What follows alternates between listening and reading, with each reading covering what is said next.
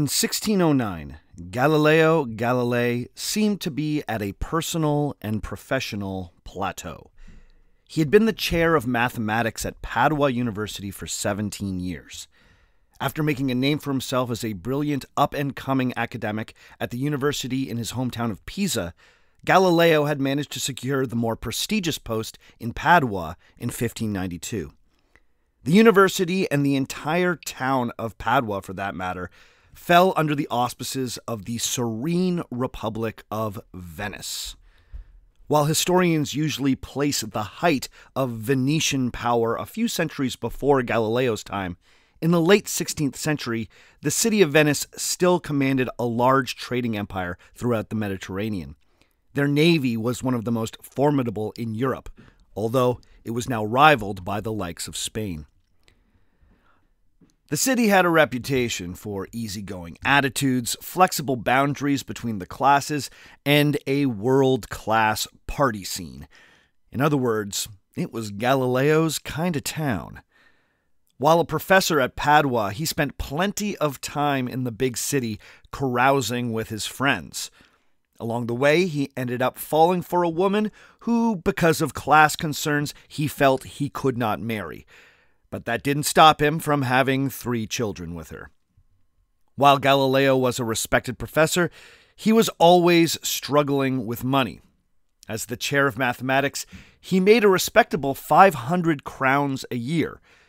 But to keep up appearances, he was obliged to keep 2 separate houses in Padua, one for himself and another for his children and their mother. He provided for them financially, but also kept them conveniently out of view. After the death of his father, Galileo also found himself on the hook for his sister's dowry. His younger brother, Michelangelo, was supposed to have chipped in for the dowry payments, but he never seemed to come through. Michelangelo had followed in his father's footsteps and had become a musician. Despite getting some notable opportunities playing in courts around Europe, he always seemed to be broke. So Galileo found himself constantly lending his brother money or shipping him new lutes. Galileo's family, legitimate or otherwise, were expensive, and those 500 crowns had a way of going fast. By 1609, the scientist was frustrated that his pay from the university remained modest, while other academics he deemed less impressive were getting better compensated. He was also frustrated that his many inventions hadn't really earned him much money. This was mostly because his inventions tended to be highly specific scientific instruments that could only really be used by a handful of specialists. Meanwhile, his peers were creating simpler but better marketed devices that were making fortunes. He was worried that while things could be worse, his career had stalled. Then he heard a rumor. In the Netherlands, an eyeglass maker named Hans Lippershey had applied for a patent on a special device. It was essentially a long tube that made faraway objects appear close at hand.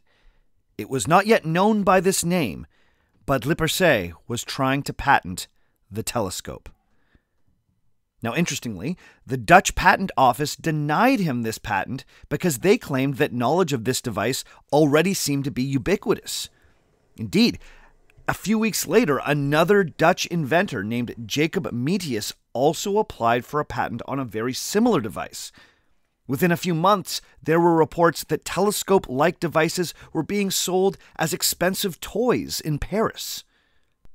In 1609 in Italy, the device was still little more than a rumor whispered about by diplomats who could easily foresee the telescope's military applications.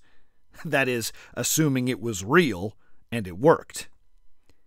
Then one day, while Galileo was visiting friends in Venice, he heard that an unnamed Dutchman had arrived in the city carrying one of these instruments. The visitor was hoping to get an audience with the Doge of Venice, the leader of the Republic. He hoped to sell his device to the Venetian military and hopefully make a fortune. When Galileo heard this, he was determined not to let another opportunity slip through his fingers. So, the Wrangler flew into action. He rushed home to Padua and immediately met with a local glassblower. Because, every eminent professor needs to have a glass guy. You see, while Galileo had never seen a telescope, he understood enough about optics to guess at how the device functioned. By the end of the day, the glassblower had cut a collection of lenses for Galileo to experiment with. The story goes that he stayed up all night, fitting various combinations of lenses into a lead tube, making adjustments, and shaping the glass in his home workshop. He would later claim in his writings that in 24 hours, he had invented a working telescope that could magnify faraway objects by 3 times. Now, Galileo was known to exaggerate, especially when it came to his own genius.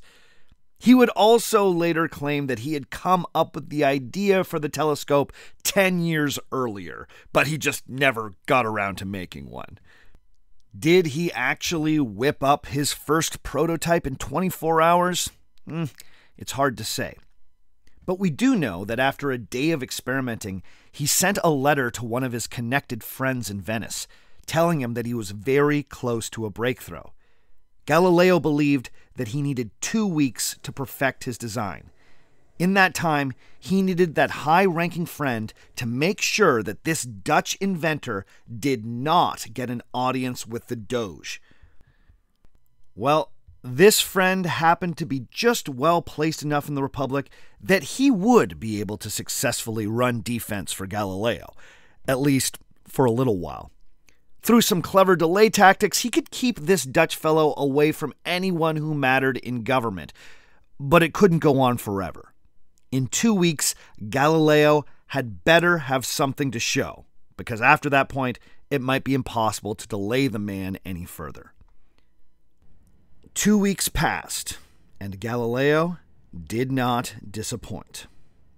On August 20th, 1609, he emerged from his workshop with an instrument that was roughly an arm's length long, outfitted with 2 2-inch lenses. But just having a working telescope wasn't enough. Galileo needed a little razzle-dazzle. Not only was he able to use his connections to get an audience with the Doge, but the event was hyped up to every senator and important luminary in the city.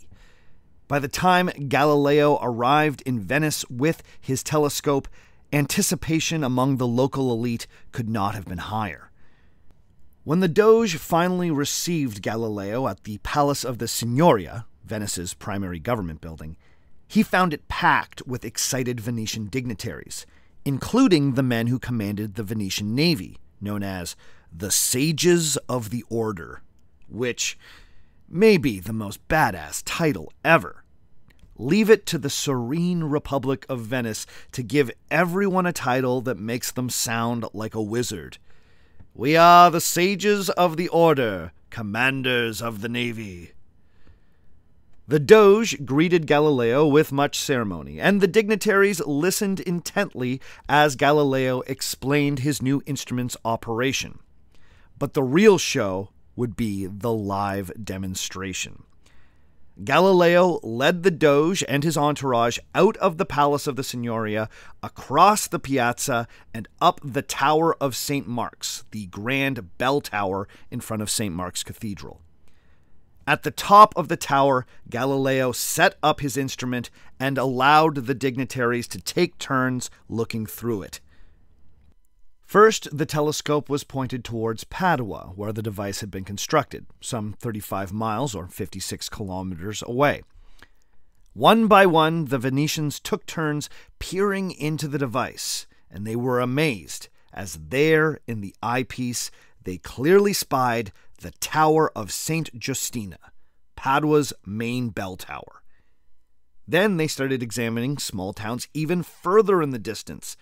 Towns up to 50 miles or 80 kilometers away came into view in the telescope. Most impressive for the Sages of the Order was when the device was pointed out to sea, and the sails of faraway ships could be glimpsed. ships that would not be visible to the naked eye in Venice for another 2 hours. The military applications of such a device were obvious. But Galileo's masterstroke came a few days later. Instead of crassly trying to sell his new invention on the spot, Galileo returned to the Signoria and quite gallantly made a gift of the new device to the Doge, complete with a pamphlet he had just written explaining how to use it. Why give away an instrument that the Republic of Venice surely would have compensated him for? Well, Galileo knew that they were eventually going to want more than one telescope. If he tried to sell it to the Doge, the crass transaction may have sent the Doge looking for a cheaper option. A gallant gift meant that the Doge was now predisposed to go to Galileo for all future telescopes. And indeed he did. What's more, Galileo presented the telescope as a great symbol of Venetian ingenuity and the scientific genius being cultivated in their University of Padua. The Doge was so honored that he agreed to give Galileo, the man bringing glory to Venice, a sizable raise. He doubled his pay from 500 to 1,000 crowns a year. This was to say nothing of the money Galileo would receive for all the future telescopes he would build for the Venetians. The Wrangler had done it again. Meanwhile, somewhere in Venice, there sat an angry Dutchman holding a telescope, cursing the name Galileo. You see, one of the most pervasive myths about Galileo is that he invented the first telescope.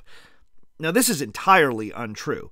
In fact, he would have never rushed one into completion had it not been for the fact that someone else had already created the first telescope. As for who that person actually was, well, that's a bit more complicated. Hans Lippershey seems to have been the first person to try and patent a telescope-like device. But as I said earlier, it's notable that his patent was denied because the patent office determined that too many similar devices were already out there. The telescope was one of those inventions that was just kind of in the air in the early 1600s. Now, to be fair to Galileo, he never personally claimed to have invented the first telescope. In his writings, he's very clear that he had heard about a similar device created by a Dutch inventor. But other people were more than happy to give Galileo credit. In fact, the Republic of Venice went so far as to issue an official proclamation in 1609 declaring that Galileo Galilei had invented the as yet unnamed telescope. Galileo made the biggest splash when he unveiled his telescope, and its dramatic debut led to the mistaken belief that it must have been the very first telescope ever. This is often the case in the history of invention. As we've seen before on this podcast, it's one thing to fly your plane on a deserted sand dune, it's another to take off over the heads of the cheering multitudes in a crowded Paris park. These days, most responsible writers will point out that Galileo did not invent the telescope, but you may still come across the claim that Galileo was the first person to point his new invention towards the night sky. Well, it turns out that isn't entirely true either. The English astronomer Thomas Harriot used a telescope to make observations about the surface of the moon a few months before Galileo trained his instrument on the same celestial body. So, Galileo didn't invent the first telescope, nor was he the first to train it on the sky. But when Galileo finally did point his telescope upwards, his breakthroughs were truly remarkable. As we've seen before on this podcast, it's not always about doing things first, it's about doing them memorably. So what exactly did Galileo see when he peered through his telescope up at the night sky? How were these discoveries received? Did his astronomical observations get him branded a heretic right out of the gate? Or is the story a bit more complicated than that? Let's find out today on Our Fake History.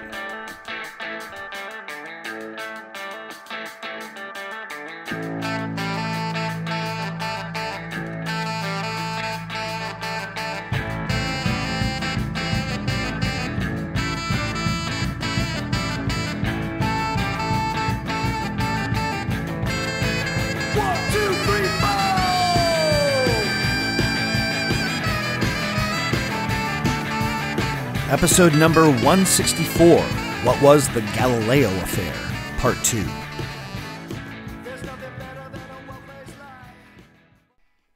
Hello and welcome to Our Fake History. My name is Sebastian Major, and this is the podcast where we explore historical myths and try to determine what's fact, what's fiction, and what is such a good story that it simply must be told.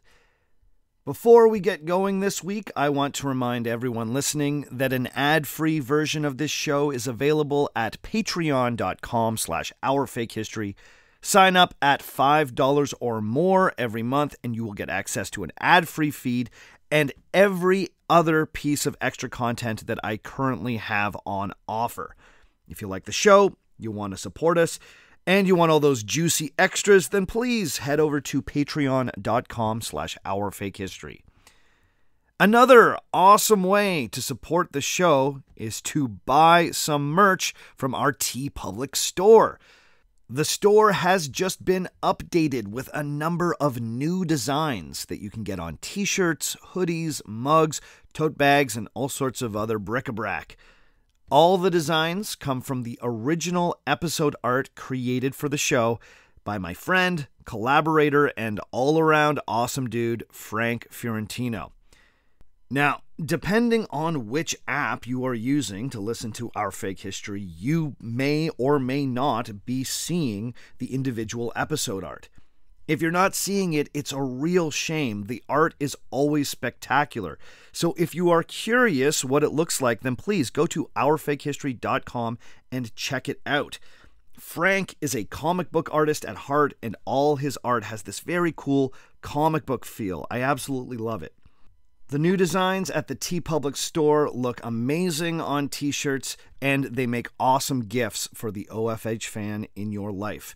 So, check out the new designs at teepublic.com/stores/our-fake-history, or go to ourfakehistory.com and follow the link to the store. Okay, this week we are continuing our look at the controversial life of one of the most important figures in the history of science, Galileo Galilei. As you've hopefully already put together, this is part 2 of what is going to be a 3-part series on Galileo. If you haven't listened to part 1, then I strongly suggest that you go back and give that a listen now. In the last show, I introduced the idea that Galileo's life story has been presented as a kind of modern myth. The complexities of his life and ultimate conflict with the church are sometimes sanded away to make him appear as a quote-unquote martyr of science. I pointed out that this view of Galileo is deeply influenced by an old-fashioned style of history writing that's been called the Whig interpretation of history. This was a type of history writing especially popular in Britain in the 19th century that saw human history since the Middle Ages as being defined by steady progress towards scientific enlightenment and political liberty. While Whig history has been out of fashion among academic historians for decades, I would argue that its influence has lingered on in history textbooks, historically themed media, and popular understandings of history to this very day. It was a 19th century historian who first called Galileo a martyr of science, and that perception is certainly alive and well today. But that's not to say that Galileo wasn't important and didn't live a truly fascinating life, because he was, and he did. In part one, we looked at his early life and the legends that grew out of his early academic career at the University of Pisa. We learned that stories of Galileo having a eureka moment while watching a swinging lantern in church and conducting flashy experiments from the top of the Leaning Tower of Pisa are most likely historical myths. But I still found myself fascinated and entertained by the real details of Galileo's young life. I love that his nickname was the Wrangler. He had a reputation for being irreverent, and he had a caustic sense of humor. Today, I want to spend some time looking closely at Galileo's most significant astronomical discoveries and start unpacking his eventual conflict with the Roman Catholic Church. You see, in 1610, Galileo published Sidereus Nuncius, his short book detailing his groundbreaking astronomical observations. Now, those who are only familiar with the popular myth of Galileo might assume that a reactionary and controlling church establishment immediately condemned the scientist's remarkable findings. But interestingly, that isn't at all how things played out. Notably, Galileo would not be tried by the Holy Office for heresy until the year 1633. Why was his work tolerated for over 2 decades before he finally found himself at the mercy of the Inquisition? Well, let's see what we can find out.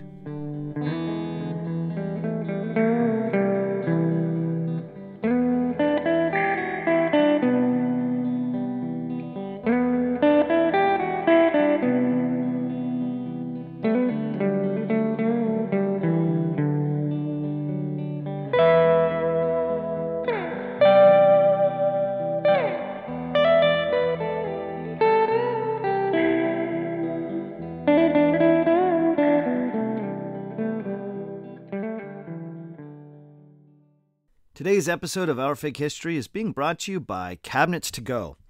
Do people see your kitchen and say, wow? If not, then you need to visit cabinetstogo.com to request their free custom 3D design and quote for a kitchen makeover that wows for a whole lot less than you'd think.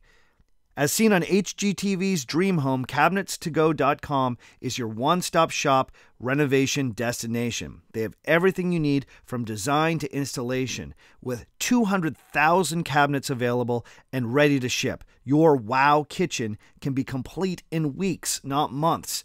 Now, one thing that I think is cool about cabinets.com is how it does this 3D design process for you. So you really get to see your kitchen with new cabinets before you order them.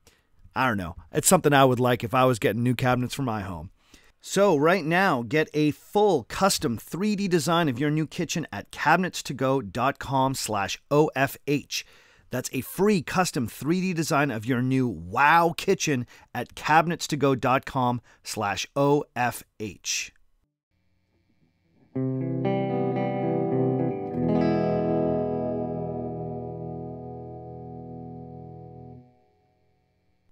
In September of 1609, a few weeks after gifting his first telescope to the Doge of Venice, Galileo had new, more powerful lenses cut for his latest models.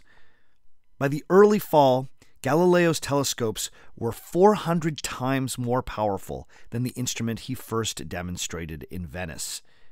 It was at this time that he first hauled one of his telescopes to the top floor of his house in Padua and pointed it towards the night sky. Over the next few months, he started making careful observations of the moon, bright sections of the night sky like the Milky Way, and the known planets. Now, before we get into what exactly Galileo observed with his telescope, I think it's worthwhile to speak a little bit about the scientific and religious context of the early 1600s. First and foremost, it's important to recognize that in the early 17th century, Europe was still grappling with the Protestant Reformation that had begun nearly a century earlier. Now, It is beyond the scope of this series on Galileo for us to really get into all the causes and political and spiritual consequences of the Reformation. But it's important that we recognize just how massive the split in the Western Church was for the history of Europe and, quite frankly, the history of the world. In 1517, the German priest Martin Luther famously published his 95 Theses, criticizing some controversial practices of the 16th century church. His excommunication opened up a new fault line within Western Christianity. Aside from his criticisms of corruption within the priesthood, Luther also proposed bold new interpretations of Christian theology. This inspired a number of other religious thinkers who were soon articulating their own interpretation of the scriptures. By the end of the 16th century, there were dozens of new religious movements broadly lumped together as Protestants, gaining adherents throughout Western Europe. Kings, dukes, and other leaders were soon picking sides in this split, and for the next century, questions of religion were one of the leading causes of war in Europe. How's that for a thumbnail sketch? But for our story, we need to understand a little bit about the Roman Catholic Church's response to this massive challenge to their traditional authority. Not only had the Reformation diminished Rome's political authority in Europe, as various monarchs and other leaders embraced Protestantism, but these Protestant denominations were articulating new forms of theology. The Bible was being translated into German, English, French, and other languages spoken by the common people of Europe. Protestants were challenging the traditional canon of biblical scripture. Ideas around the nature of salvation, the sacraments, the veneration of the saints, and even the nature of God were being radically reimagined and transformed by the various Protestant denominations that came in Luther's wake. One of the ways that the Roman Catholic Church responded to the challenge was with a massive ecumenical council that stretched on for 18 years, known as the Council of Trent. Everything that came out of the Council of Trent is sometimes referred to as the Counter-Reformation. Over the course of these 18 years, the leaders of the Roman Catholic Church embarked on some much-needed reforms and a crackdown on corruption within the clergy. But they also used it as an opportunity to reaffirm and in some cases strengthen their traditional authority. This meant condemning various Protestant groups and teachings as heretical. This aligned with a new vigor to persecute heresy in general, whether Protestant or some other variety. The Council of Trent also saw the Church Fathers clarify and standardize a number of points of theology. The idea was there couldn't be any more dissension or difference of opinion between churchmen on important religious questions. Theological debate could happen at the council, but once a matter was settled, that was it. From the Roman Catholic perspective, Protestantism had created a dangerous confusion around the truth of Christianity. If the Roman Catholic Church was going to survive, at the very least, it needed to be clear and consistent when it came to what it believed. Galileo grew up as a Roman Catholic at a time when the Church was redefining and reasserting itself by way of the Counter-Reformation. Now, with all of that going on, you would think that when in 1543 the Polish mathematician Nicholas Copernicus published his groundbreaking book on the revolutions of the celestial spheres, it must have met with immediate condemnation. In that book, Copernicus laid out his mathematical proofs demonstrating that the Earth revolved around the Sun. Now, he published that book just 2 years before the Council of Trent got underway. And one of the things that came out of the Council of Trent was the infamous Index of Prohibited Books. The Counter-Reformation was defined by a new era of censorship and the banning of books. And yet somehow, amazingly, Copernicus's book, which repudiated the idea that the earth was at the center of creation, was not banned by the Roman Catholic Church. In fact, when Galileo first started his astronomical observations in 1609, on the revolutions of the celestial spheres remained off the index. Copernicus himself had actually been quite hesitant to publish his book in the first place, as he understood that its central thesis, that the best math showed that the earth revolved around the sun, could have been ruled as heretical. So he waited until he was quite old and ailing before he sent it to press. Sure enough, once the book was available, there were many who condemned it as sinful and heretical. Interestingly, many of the most vociferous early critics of Copernicus's work were Protestant and not Roman Catholic. You see, Copernicus's book may have been saved from outright condemnation by the Catholic Church because Copernicus dedicated the book to Pope Paul III. Furthermore, a preface was added to the book by the printer, Copernicus's friend Andreas Osiander. Osiander went even further in trying to protect his friend. His unsigned preface to the book basically said that this was just for mathematicians only and not for general reading. But even more significantly, Osiander wrote that everything in the book was purely hypothetical. This wasn't the truth, just a hypothesis that might be interesting to specialists. He wrote, quote, "These hypotheses need not be true nor even probable. If they provide a calculus consistent with the observations, that alone is enough." End quote. The implication was that it was a scientist's job to make observations and do calculations, and it was the church's job to decide what was true. Osiander sums up by saying, quote, "As far as these hypotheses are concerned, let no one expect anything certain from astronomy, which cannot furnish it." End quote. It's hard to know if it was this strategic preface that kept On the Revolutions of the Celestial Spheres off the prohibited books index. But what is clear is that the Roman Catholic Church was willing to tolerate its existence for decades. It was only until after Galileo published his findings in 1610 that the Church finally made an official ruling on the Copernican position.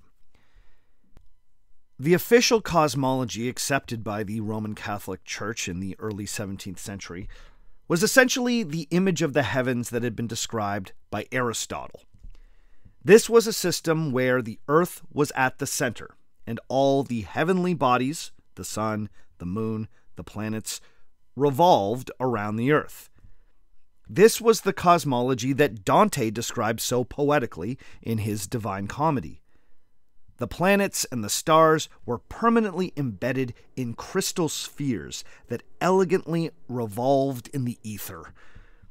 This conception was then duly supported with biblical evidence that seemed to suggest that the earth was indeed the center of creation.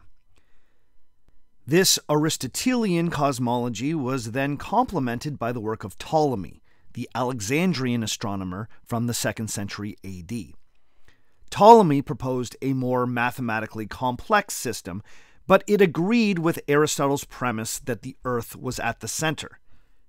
Now, interestingly, the Ptolemaic system and the Aristotelian system were not always perfectly consistent.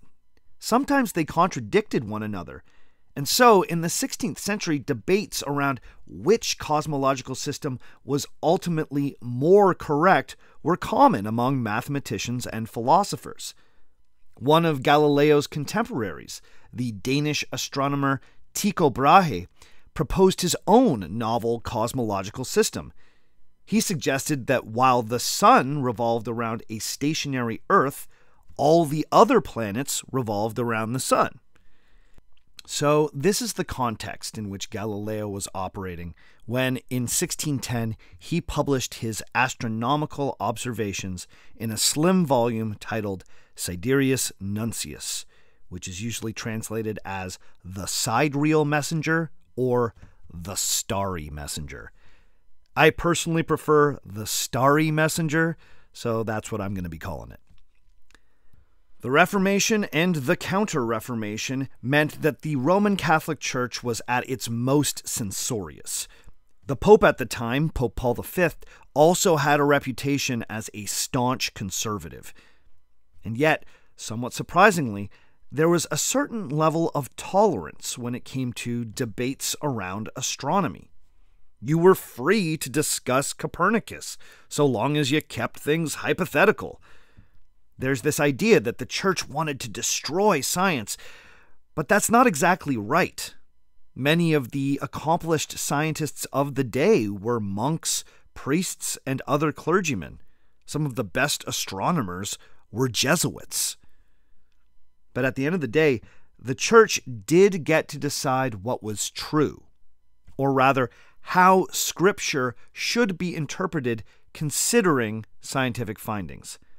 Astronomy was fine, so long as the astronomer did not fancy himself a theologian. So, how did Galileo fit into all of this?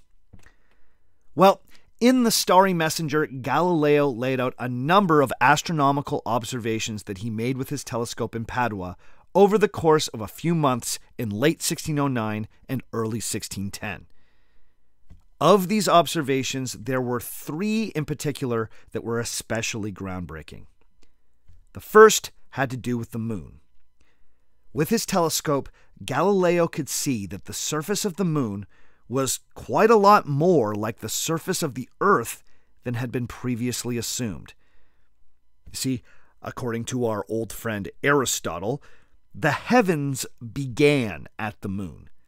He had argued that the Earth was a place of constant change, where things were in a state of becoming and decaying. In other words, it was a place of corruption. Aristotle believed that the heavens and all heavenly bodies were exactly the opposite. They were uncorrupted, permanent, and unchanging. It followed that all the celestial bodies should therefore take the most perfect geometric shape, a smooth, unblemished sphere.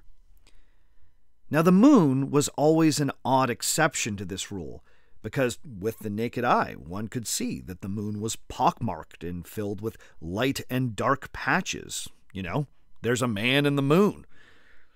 Now, I have scoured my copy of Aristotle's book on astronomy, On the Heavens, to see how he explained this.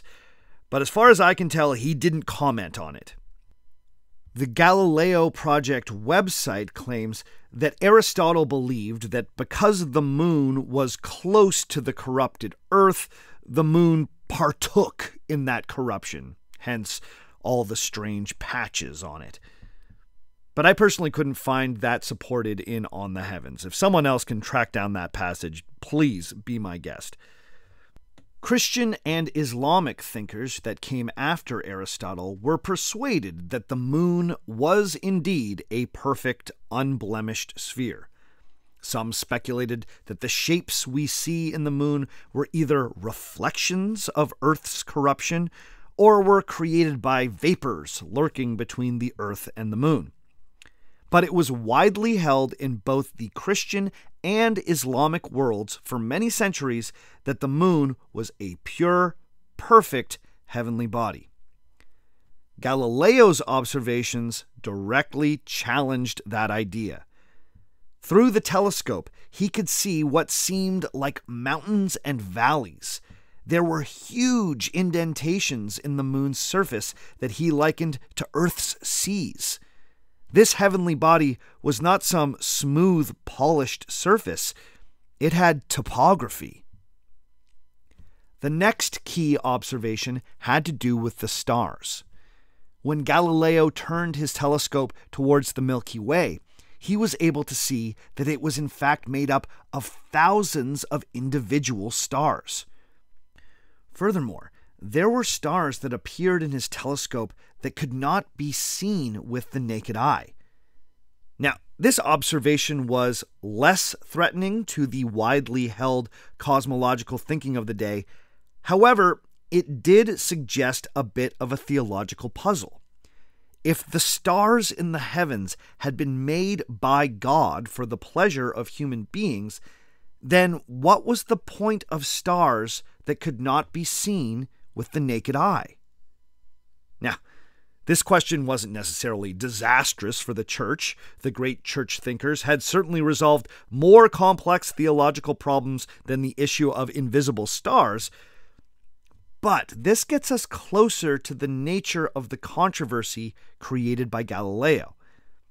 The fact that these observations could be used to challenge conventional Roman Catholic theology was provocative, but not necessarily heretical. The bigger question was who would get to interpret these findings. Would the church get to say what all this meant, or would the scientist explain the significance of these things? Galileo also wrote that through his telescope, he had been able to perceive a hard edge when he looked at the planets. He could see their spherical shape quite clearly.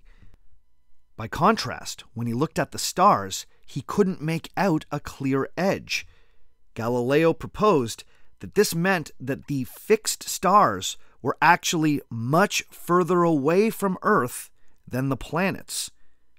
Put simply, he could see the planets better, so they had to be closer.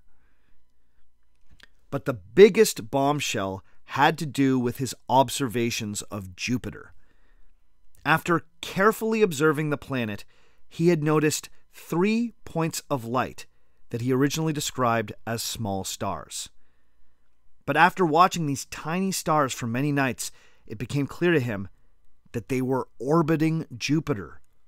He had discovered Jupiter's 3 largest moons. Now, to be clear, Galileo never used the term moon to describe these celestial bodies. He called them stars. But he clearly explained that all his observations had demonstrated that Jupiter had satellites that revolved around it. This discovery was particularly groundbreaking because in both the Ptolemaic and the Aristotelian systems, everything was supposed to revolve around the Earth. If there were objects in the heavens revolving around Jupiter, that challenged one of the most basic premises of the entire system. But here's the thing. In The Starry Messenger, Galileo was careful not to draw any conclusions concerning the implications of his observations. He simply states what he observed and how he observed it. He also includes some helpful hand-drawn pictures of the moon, a few constellations, and Jupiter's satellites. But here's what he does not say. In light of these observations, we must now all accept the truth first demonstrated by Nicholas Copernicus. Nor does he say, my observations make it clear that Aristotle was wrong. Instead, he simply presents his observations and submits them to, quote, the judgment and criticism of all true philosophers, end quote. So, what was the reaction? What did those true philosophers have to say about the Starry Messenger? Well, let's take a quick break, and when we come back, we'll look at how this little pamphlet changed Galileo's life.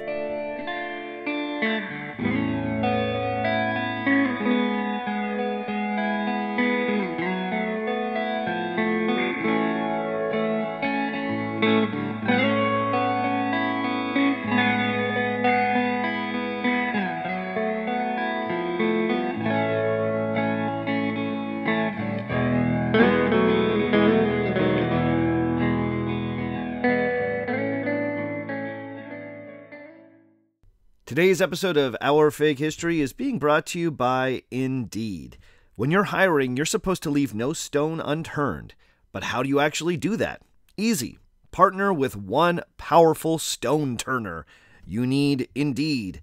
Indeed is the hiring platform where you can attract, interview, and hire all in one place. Don't spend hours on multiple job sites looking for candidates with the right skills when you can do it all with Indeed. Find top talent fast with Indeed's suite of powerful hiring tools like Indeed Instant Match, assessments, and virtual interviews. In fact, one of the things I like best about Indeed is the virtual interview tool, because you don't need to download anything extra. Your candidates can just click and you are talking. There's nothing worse than making your candidate jump through a hoop to download something new. Indeed makes it easy to connect. Indeed knows when you're growing your own business, you have to make every dollar count. That's why when you sponsor a job, you only pay for quality applications from resumes in our database matching your job description. Visit Indeed.com/OurFakeHistory to start hiring right now. Just go to Indeed.com/OurFakeHistory. Indeed.com/OurFakeHistory. Terms and conditions apply. Cost per application pricing not available for everyone. Need to hire? You need Indeed. Today's episode of Our Fake History is being brought to you by Progressive Insurance. Let's face it, sometimes multitasking can be overwhelming, like when your favorite podcast is playing and the person next to you is talking, or your car fan is blasting, all while you're trying to find that perfect parking spot.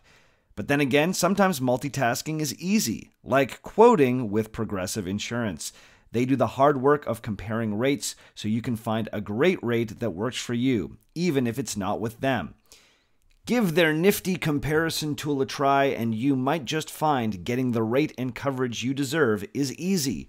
All you need to do is visit Progressive's website to get a quote with all the coverages you want, like comprehensive or collision coverage or personal injury protection. Then you'll see Progressive's direct rate, and their tool will provide options from other companies all lined up and ready to compare, so it's simple to choose the rate and coverages you like. Press play on comparing auto rates. Quote at Progressive.com to join the over 27 million drivers who trust Progressive. Progressive Casualty Insurance Company and Affiliates. Comparison rates not available in all states or situations. Prices vary based on how you buy.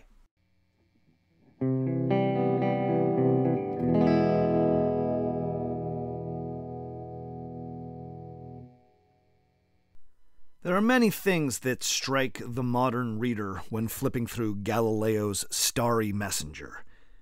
One thing that really struck me was its brevity. It gets called a book, but it was really just a big pamphlet.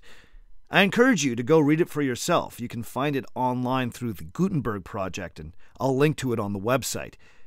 You can breeze through it real fast. But its brevity makes it feel very familiar to those of us used to reading things on the internet. Now, once again, I don't mean to take Galileo out of his historical context. Short, punchy publications were very much a product of the printing culture of the 16th and 17th centuries. But the final line of the Starry Messenger is, quote, "Want of time prevents my going further into these matters. My readers may expect further remarks upon these subjects in a short time." End quote. And that's it. There isn't some grand sign-off or a poetic summation of his discoveries. It's just him going, "Okay, I'm out of time, so more soon." How many times have you read a blog post that basically ends like that? Or watched a YouTube video where the host is like, "I don't have time to go any deeper into that now, so stay tuned for more videos soon." But if the end of the pamphlet feels very 21st century, the dedication that begins the Starry Messenger feels very 17th century. Galileo used his dedication very strategically because you know the wrangler gonna wrangle. Now, you might expect that this Starry Messenger would be dedicated to someone like the Doge of Venice, the man who had just doubled Galileo's yearly salary and who had been publicly hailing him as the most brilliant mind in the Serene Republic. But no, Galileo dedicated this book to Cosimo II de' Medici, the Grand Duke of Florence. What's more, he dubbed those new moons of Jupiter the Medicean satellites, after the Medici family. The largest moon was named for Cosimo, and all the others were named for his siblings. Now, why did he do this? Well, as I said in part 1, Galileo always saw himself as a Florentine, so there was a little hometown pride factoring into this decision. But more importantly, this was done to wrangle an even better job than the one he had in Padua. Even though Galileo was now the toast of the serene Republic of Venice, the truth was he didn't love teaching. He was interested in pursuing his own research and writing. Despite his talent as a lecturer, he found himself annoyed by the typical obligations of a university professor. Instead, he wanted a court position in Florence. That would essentially mean that the Duke of Tuscany would become his patron. The Duke would pay him to continue making amazing discoveries and inventing wonderful devices that would bring yet more glory to Florence. Well, the gambit paid off. The flattery of having the moons of Jupiter named after his august family delighted Cosimo II. The dedication at the beginning of the Starry Messenger, along with a few other strategic entreaties to Florence, worked exactly as intended.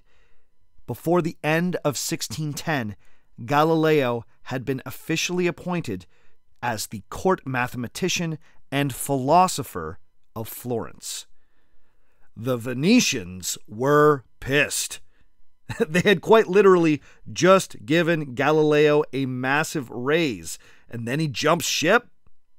I can just picture the Doge of Venice getting the news that Galileo is heading to Florence and just cursing under his breath, "The Wrangler."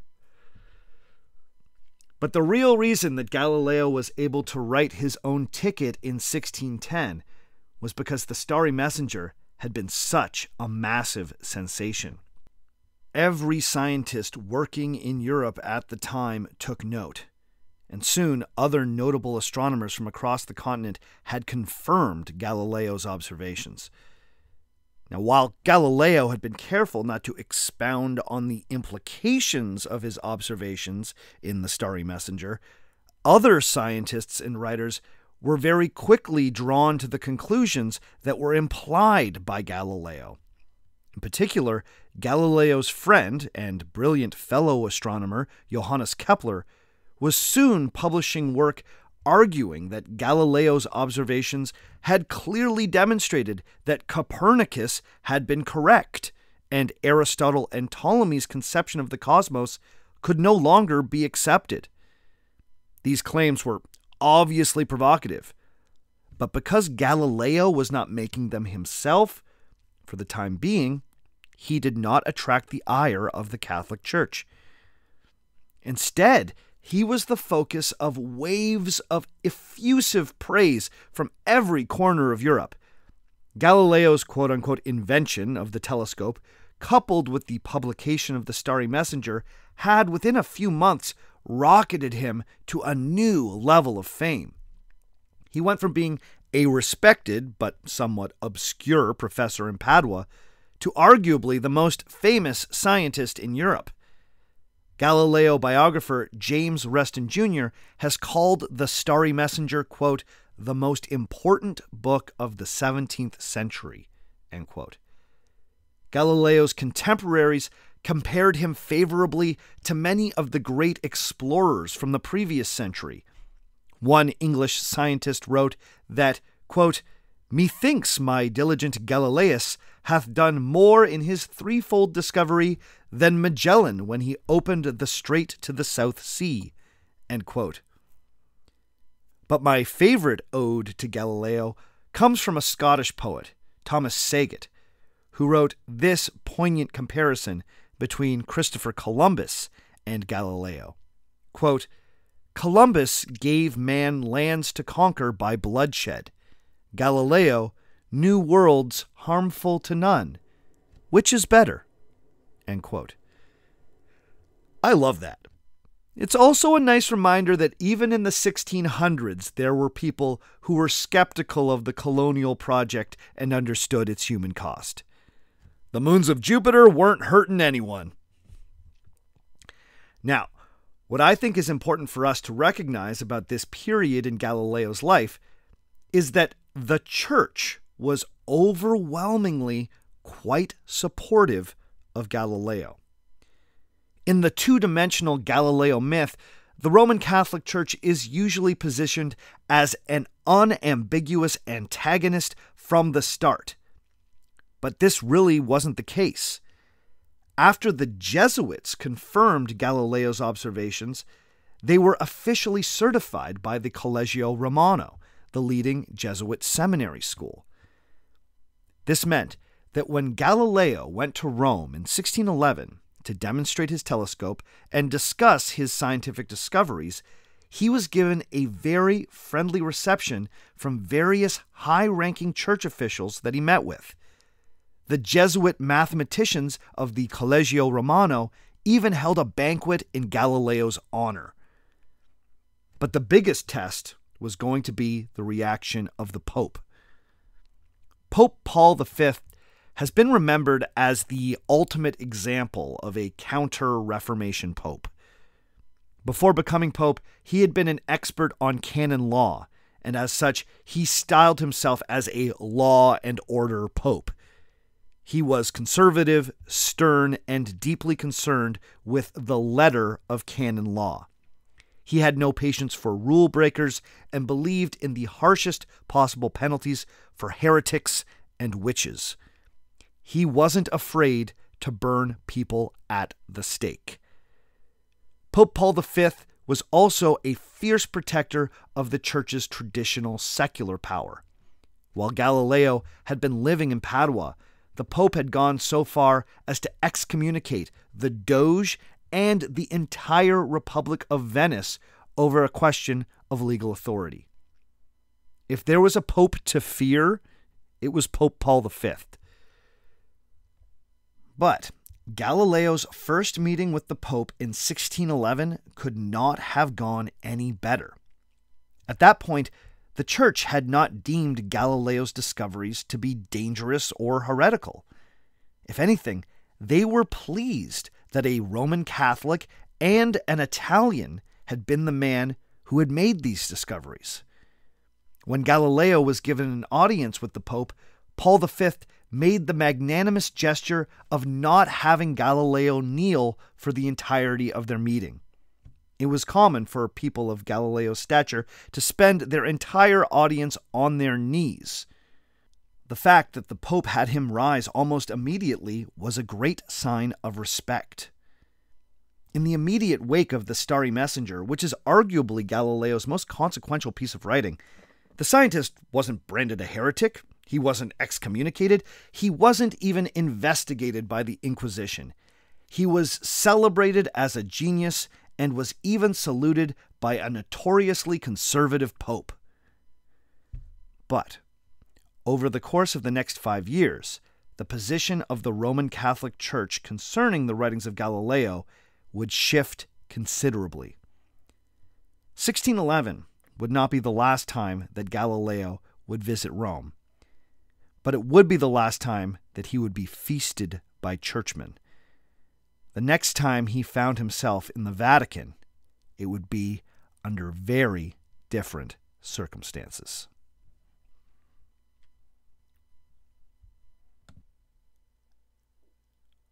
Okay, that's all for this week. Join us again in 2 weeks' time when we will conclude our series on Galileo. Before we go this week, I need to give a shout out to the following people.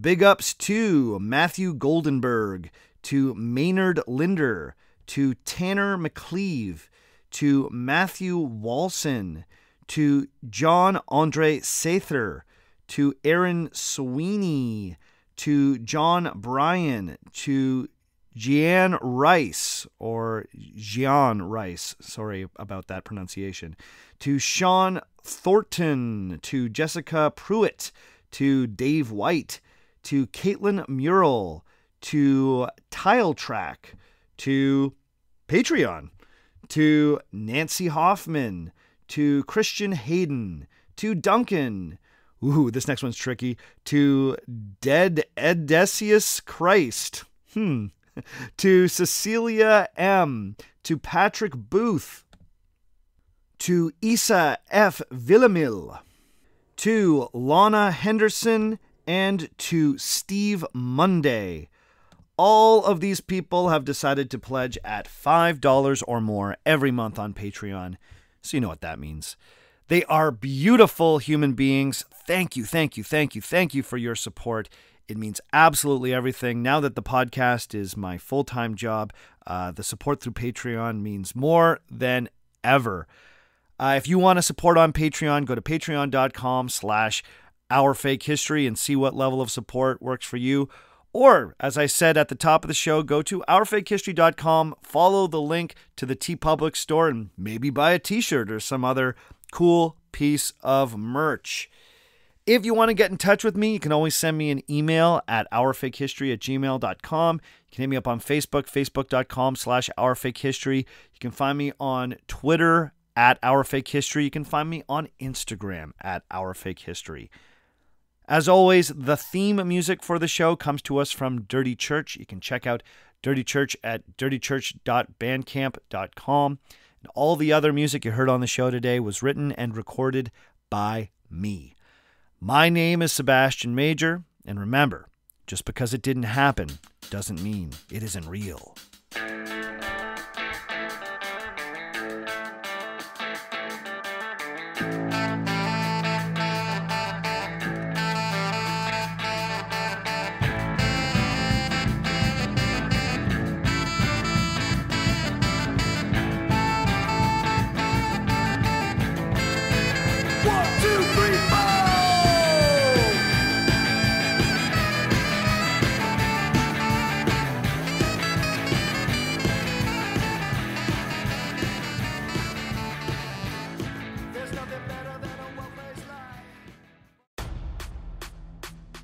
What's up, everybody? It's All-Star and World Series champ Nick Swisher here, and I'm stoked to tell you about my new podcast, The Nick Swisher Show, right here on PodcastOne. If you know me, you know I've worn a lot of hats in my career, and each one of them has had highs, lows, and a whole lot of learning in between, and that's exactly what I'm bringing to this podcast. You're going to get crazy interviews with athletes from their struggles to their successes and all their unbelievable superstitions along the way. You're going to hear from hometown heroes that are stepping up to the plate and making positive change and influences in their communities. I mean, we've got scientists, coaches, comedians. I'm telling you, whether you're an athlete, a parent, a coach, or just looking for a little energy in your life, then home plate is right here. It's old school soul with new school vibes. It's the Nick Swisher Show, coming soon wherever you get your podcasts.